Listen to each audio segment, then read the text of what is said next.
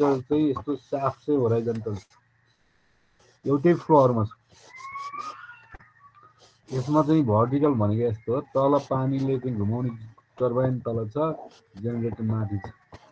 त्यसलाई vertical alignment भन्छ, vertical किसिमबाट राखियो। ओके, हाइड्रोइलेक्ट्रिक टर्बाइन्स है सुनेको छ है सबैजना? अवनिसले बोलेको छ, अरू खोइ सुनेको छ कि छैन? छ सर, छ सुनेको। Okay good. अब हेर्नुहोस्, हाइड्रोइलेक्ट्रिक टर्बाइन्स भनेको हाइड्रो पावरमा खास गरी जुन पानीले हिर्काउने जेनेरेटर घुमाउनको लागि, जेनेरेटर घुमाउनको लागि हामीले प्राइम मुभर भन्छ क्या। जेनेरेटर घुमाउनको लागि आवश्यक पर्ने जुन रोटेट गर्छौँ हामी त्यसलाई प्राइम मुभर भन्छौँ। त्यो प्राइम मुभर भनेको हाइड्रो टर्बाइन हो, हाइड्रोइलेक्ट्रिक टर्बाइन हो। हाइड्रो पावरमा पानीको फोर्सले अथवा पानीको जुन पोटेन्सियल हो, पानीको जुन इनर्जी हो, त्यो पानीको इनर्जीले पहिला चाहिँ हामी मेकानिकल अथवा रोटेटिङ मोसन क्रिएट गर्छौँ। त्यो रोटेटिङ मोसन क्रिएट गराउने किसिमको जुन इक्विपमेन्ट हो, द्याट इज टर्बाइन है। टर्बाइनलाई नै हामी पानीको जेटले अथवा पानीको किसिम फोर्सले, पानीको रियाक्सनले चाहिँ हामी के गर्छौँ, टर्बाइन घुमाउँछौँ। त्यो टर्बाइन घुमे पछाडि टर्बाइन सँगसँगै जेनेरेटर एउटै साफ्टमा कपुल गरिएको हुन्छ र जेनेरेटर पनि घुम्न बाध्य हुन्छ। जेनेरेटरलाई घुम्न बाध्य बनाएपछि मात्रै बिजुली निस्किन्छ है।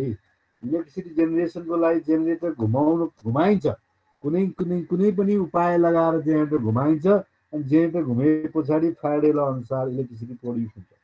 अब मोटरको केसमा चाहिँ के हुन्छ भने हामी बिजुली दिएर, अब इलेक्ट्रिसिटी सप्लाई दिएर हामी के गर्छौँ, मोटरलाई घुमाउँछौँ है। बिजुलीले मोटर घुमाउँछ। अब यो जेनेरेटर केसमा चाहिँ बलजबती घुमाइन्छ जेनेरेटरलाई केही कुनै तरिकाले, अनि त्यो बलजबती जेनेरेटर घुम्नु पर्दाखेरि त्यसले बिजुली दिन्छ अथवा भोल्टेज जेनेरेट हुन्छ यसको होइन, आर्मेचर टर्बिन हो। त्यो भएर जेनेरेटरको लागि चाहिँ हामीले के गर्नु पर्यो, घुमाउनु पर्यो। त्यो घुमाउने केसमा चाहिँ हाइड्रो पावरको केसमा हाइड्रोइलेक्ट्रिक टर्बाइन्सहरू हुन्छन्। ती टर्बाइन्सहरूले घुम्छन् अनि टर्बाइन सँगसँगै जेनेरेटर कपुल गरिएको हुन्छ र जेनेरेटर घुम्छ अनि इलेक्ट्रिसिटी प्रड्युस हुन्छ। त्यो भएर टर्बाइनलाई प्राइम मुभर पनि भन्छ होइन। The prime mover or turbine in hydroelectric power plant convert the kinetic energy of the water into mechanical energy, which in turn converts into electrical energy. Right? The mechanical energy to electrical energy convert गर्ने काम चाहिँ जेनेरेटरले गर्छ। The generator movement, the mechanical energy, that is the movement. That movement is created from the force of water. Right? Water को energy बाट नै हामी त्यो movement create गर्छौँ। त्यो मुभमेन्ट गराउने जुन कम्पोनेन्ट हो अथवा इक्विपमेन्ट हो, पानीले गर्दा मुभमेन्ट क्रिएट गर्ने जुन इक्विपमेन्ट हो, द्याट इज कल्ड टर्बाइन अथवा hydroelectric turbines.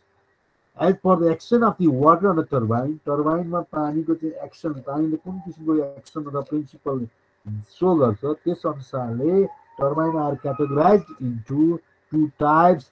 Those are impulse turbine and reaction turbine. Impulse turbine भनेको काइनेटिक इनर्जी, पानीको कम्प्लिट काइनेटिक इनर्जी हो। पानीको त्यो जेटबाट निस्केको जुन पानीको फोर्स हुन्छ, त्यो फोर्सको आधारमा चाहिँ त्यो झड्काले चाहिँ टर्बाइन घुमाउने किसिमकोलाई हामी इम्पल्स टर्बाइन भन्छौँ। इम्पल्स टर्बाइनको केसमा अरू किसिमको मेकानिजम हुँदैन कि जस्ट काइनेटिक इनर्जी डिफ्रेन्स भनौँ न, पहिलाको जुन काइनेटिक इनर्जी छ त्यो काइनेटिक इनर्जीलाई युटिलाइज गरेर हामी चाहिँ के गर्छौँ, त्यसको चाहिँ जुन फोर्स हो, झड्का हो, हामी जुन एउटा सानो नोजलबाट पानी निस्किँदाखेरि जुन झड्का हो, त्यो झड्काले चाहिँ हामी त्यसले धकालेर हामी घुमाउने किसिमको टाइपको टर्बाइनलाई हामी इम्पल्स टर्बाइन भनेर भन्छौँ है।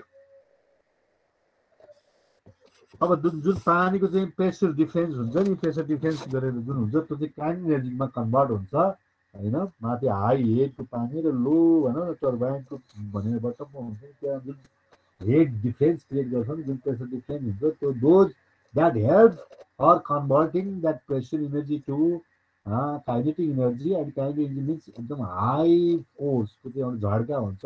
And that kinetic energy, that impulse, that force है, is used for running the turbine.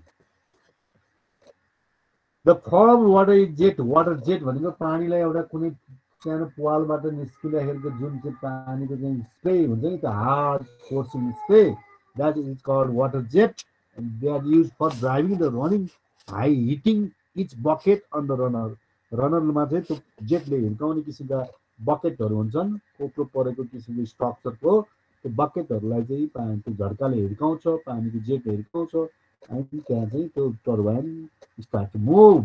There is no सङ्सन on the down side of the.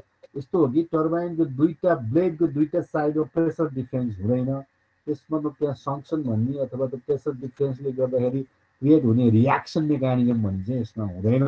त्यो रियाक्सन मेकानिजम हुँदा हामी पछि भन्छौँ त्यसलाई रियाक्सन टर्बाइन भनेर भन्छौँ होइन। यो चाहिँ के त भन्दा यो एटमोस्फेरिक प्रेसरमा काम गर्छ, कुनै प्रेसराइज भेसलभित्र राख्नु पर्दैन होइन। एटमोस्फेरिक प्रेसरमा काम गर्ने टर्बाइन हो। प्रेसराइज भेसलमा राखिएको टर्बाइन चाहिँ त्यहाँ होइन रियाक्सन काइन्ड अफ रियाक्सन मेकानिजमको टर्बाइनहरू हुन्। त्यहाँ चाहिँ दुईवटा ब्लेडको दुई साइडमा जुन रियाक्सन भनेको मतलब प्रेसर डिफ्रेन्स क्रिएट गर्छ, त्यसको अल्टिमेट इफेक्टले गर्दा द्याट स्टार्ट्स टु मुभ्स है, त्यसलाई चाहिँ हामी रियाक्सन टर्बाइन भन्छौँ। यो चाहिँ रियाक्सन टर्बाइन होइन है, इम्पल्स टर्बाइन भनेको पानीको झड्का। तपाईँले पानीको चाहिँ फोर्सले आएको पानीलाई, पाइपबाट आएको पानीलाई तपाईँले स्प्रे गरे जस्तो जुन झड्का आउँछ त्यो झड्काले नै के गर्ने हो, हाम्रो टर्बाइन घुमाउने हो। त्यो झड्काले हिर्काउने किसिमको चाहिँ जुन स्ट्रक्चर हुन्छ त्यसलाई हामी बकेट भनेर भन्छौँ।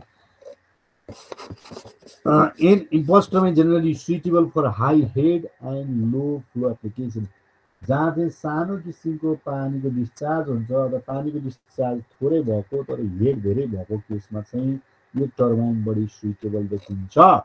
भन्नाको अर्थ तपाईँको के हुन्छ त भन्दा 50 मिटर हेडमा पनि it can be used, but we select it only when there is small amount of discharge. Small amount of discharge are relatively भनेदेखि we choose impulse kind of turbine.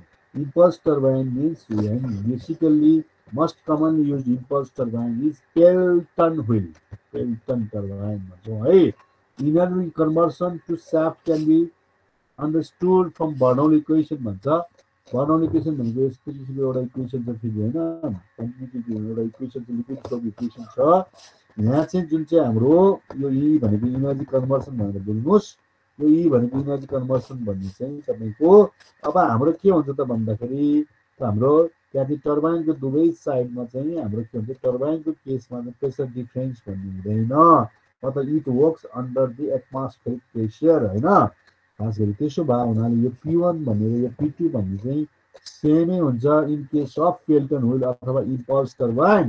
Impulse टर्बाइनमा यो P1 र P2 बराबर राख्ने बित्तिकै ई भनेको जुन energy हो that is actually the difference between kinetic energy in the inlet side of the turbine and outlet side of the. भन्नाले पानीले हिर्काउँदाखेरि जुन पानीले हिर्काएको फोर्स जति युज हुन्छ र त्यस पछाडि पानीको स्पिड डाउन हुन्छ होइन, बिस्तारै पानी तल झर्छ। त्यो दुईटाको डिफ्रेन्सले चाहिँ भनेको kinetic एनर्जीको difference that is actually the impulse, त्यही नै हो झड्का भनेको। अनि त्यसले नै टर्बाइन घुमाउँछ। सुनेको छ हजुर सर। रौनक घिमिरे? यस सर। ओके, अब हामी गयौँ पेल्टन टर्बाइन। पेल्टन टर्बाइन भनेको नथिङ जस्ट इम्पल्स टर्बाइन हो। इम्पल्स टर्बाइन हो यो भनेको पेल्टन टर्बाइन भनेको इम्पल्स टर्बाइन हो। यस्तो इम्पल्स टर्बाइन भन्ने बित्तिकै अथवा पेल्टन व्हिल भनेको कस्तो हुन्छ, एटमोस्फेरिक प्रेसरमा काम गर्छ र यसमा पनि के भन्छ पानीको जेटले चाहिँ यसका बकेटहरू घुमाउने हो है। भनेको पानीको जेट हाई काइनेटिक एनर्जी जुन हुन्छ त्यो पानीको फोर्सको अथवा पानीको फ्लोको जुन स्मल जेटबाट निस्किँदाखेरिको पानीको त्यो पानीको जेट को फोर्सले चाहिँ अथवा झड्काले अथवा त्यसलाई इम्पल्स भनेको झड्कालाई नै चाहिँ टर्बाइनको बकेट भनौँ न बकेटहरूमा चाहिँ लाग्छ। अनि त्यो बकेटमा पानी हिर्काउँदाखेरि चाहिँ यो घुम्नु जान्छ है। यो भनेको एउटा इम्पोज किसिमको टाइट भेसलभित्र चाहिँ काम गर्नु पर्दैन होला। त्यो पानीको होइन पानीको फ्लोहरूलाई प्रोटेक्ट गर्नलाई होइन, पानीको स्प्रेलाई प्रोटेक्ट गर्नलाई कुनै आवरण अथवा कभर टर्बाइनमा हुँदैन भनेर भन्नु खोजेको होइन। त्यहाँ त केही कभरहरू त हुन्छ तर those cover need not necessarily air tight अथवा होइन भन्छ नि कुनै चाहिँ लिकेज प्रुफ टाइपको अथवा प्रेसर क्रिएट गर्ने टाइपको त्यस्तो किसिमको चाहिँ आवरण यसमा आवश्यकता छैन। त्यस्तो किसिमको हुन्छ नि एउटा चाहिँ के भन्छ केसिङ भन्छ नि, त्यस्तो किसिमको केसिङ आवरण चाहिँ चाहियो। तर nozzle increase the kinetic energy of the water है। त्यो जुन चाहिँ जेट भनेको मतलब एउटा सानो पाल हो, नोजल हो। त्यो नोजलबाट निस्किने पानीलाई हामी high jet high speed water भनेर भन्छौँ होइन। त्यो नोजलबाट चाहिँ हाई जेटको पानी निस्किन्छ अनि त्यो जेटले चाहिँ हिर्काउँछ र बकेटमा घुमाउँछ। The turbine used for high head in most of the Pelton oil plants, single jet with horizontal shaft is होइन खास गरी सानो सानो पावर प्लान्टहरूमा अथवा थोरै डिस्चार्ज भएको ठाउँमा चाहिँ we use single jet भनेको एउटा मात्रै पानी हिर्काउने नोजल हुन्छ होइन अनि नोजलबाट पानी निस्किने एउटा मात्रै हुन्छ र अनि होराइजन्टल एरेन्जमेन्ट गरिन्छ।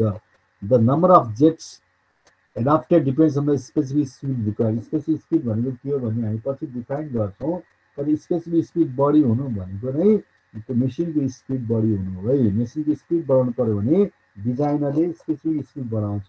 स्पेसिफिक स्पिड भन्ने हामी पछि पनि आउँछौँ तैपनि म एकचोटि भनिदिन्छु। स्पेसिफिक स्पिड भनेको युनिट हेडमा युनिट आउटपुट होइन न युनिट आउटपुट भनेको युनिट हर्स पावर निकाल्नको लागि युनिट हेडमा होइन कति चाहिँ स्पिड आवश्यकता पर्छ त्यो मेसिनलाई that is called specific speed. फेरि दुईटा कुरा छ unit head unit output. Unit हेडमा unit output दिनको लागि जति स्पिड आवश्यकता पर्छ that is called specific speed. It gives guidelines for the designer होइन। Higher the specific speed the जुन चाहिँ एक्चुअल स्पिड अल्सो हायर होइन। मेसिनको स्पिड बढी बढाउनु पर्यो भने स्पेसिफिक स्पिड हाई हुन आवश्यकता छ। खास बढी हेड भएको चाहिँ प्रोजेक्ट छ भने बढी हेड भएको हाइड्रो पावर प्रोजेक्ट छ भनेदेखि त्यति बेला तपाईँको थोरै स्पेसिफिक स्पिड भए पनि we can maintain sufficient normal अथवा actual speed of machine. In case of lower head we need to increase the specific speed even if we are using Pelton head. त्यहाँदेखि युज गरेको बखत छ तर relatively head थोरै छ भने specific high हुन आवश्यकता छ। स्पेसिफिक हाई बनाउन हामी के गर्छौँ त जेटहरू थप्न पनि सकिन्छ। अहिले मैले देखाएको फोटोमा म फेरि फर्केर जान्छु। त्यो स्टार्टिङमा मैले राखेको फोटो थियो यसमा हेर्नुहोस् त यताबाट आएको पानी देखाएको फोटो होइन। अब अविनाश हजुर सर देखिरहेको छु। अब यताबाट पानीबाट पाइप आयो होइन उताबाट पेनिस्टक हुँदै यहाँबाट पानी आइरहेको छ। पानीलाई यसरी दुईतिर बाँडेको छ भने यो डबल जेट भन्छ क्या। कहिले काहीँ तिनवटा पनि हुन्छ तिनतिर बाँडो तिनवटा जेट हिर्काइरहेको हुन्छ। यस्तो डबल जेट भने यस्तो स्पिड बढाउनलाई नर्मली एउटै मात्रै जेटले हिर्काउनु पनि हुन्छ। मेसिनहरू सानो छ डिस्चार्ज थोरै छ भने तर रिलेटिभली चाहिँ हाम्रो हेड अलिकति मोडरेट छ भनौँ होइन। असाध्यै धेरै हेड भन्दा पनि मोडरेट हेड छ।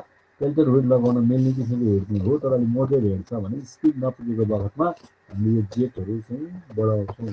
अनि यो जेटको टुप्पो यो फेरि यो चाहिँ बाइक यस्तो छ यसको टुप्पोलाई चाहिँ नोजल भनिन्छ। त्यो नोजलको ओपनिङलाई चाहिँ कम गर्ने बढी गर्ने काम चाहिँ यो तलमाथि यो सरेर गर्छ। यसलाई यसरी सर्नलाई स्टियर मेकानिजम भनिन्छ है।